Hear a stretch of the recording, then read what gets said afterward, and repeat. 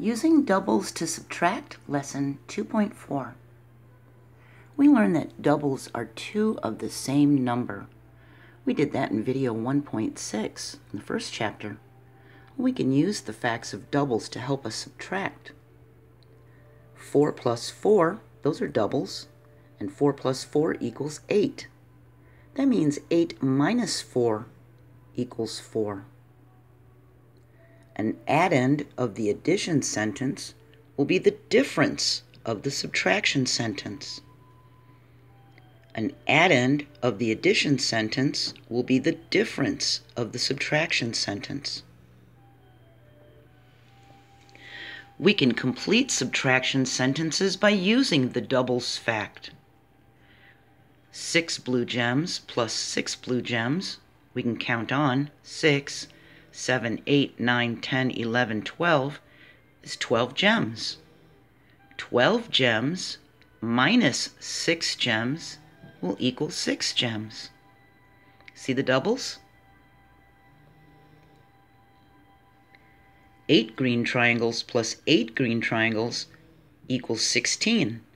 8, 9, 10, 11, 12, 13, 14, 15, 16. 16 green triangles minus 8 triangles equals 8. See the doubles?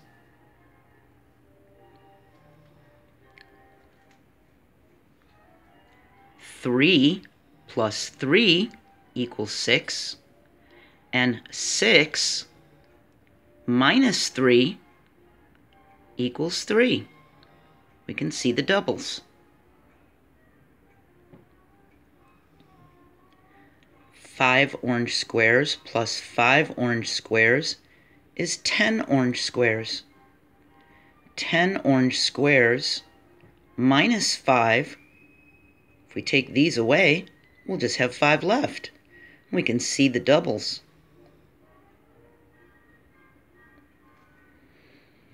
We can see the related facts, and we can use the double to help us subtract. If this 2 were missing, if we're doing doubles, we know that there's a 2 missing. We could also count up from 2. 2, 3, 4. And put the 2 there.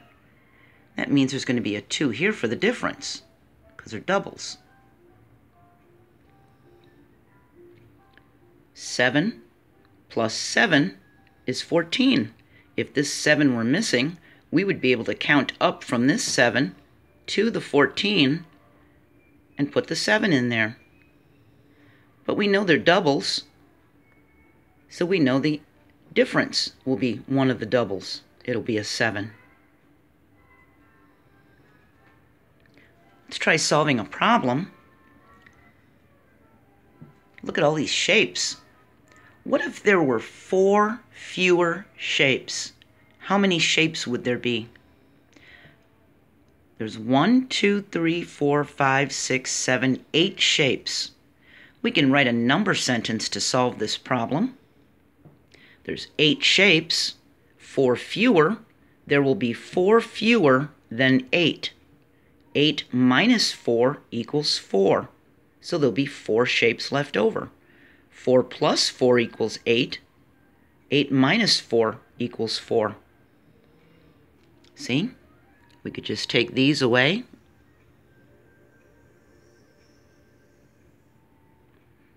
And we'd have 1, 2, 3, 4 left. See? So doubles can help us subtract. The addend in an addition sentence, if it's a double, it'll be the difference in a subtraction sentence. You can try practicing this.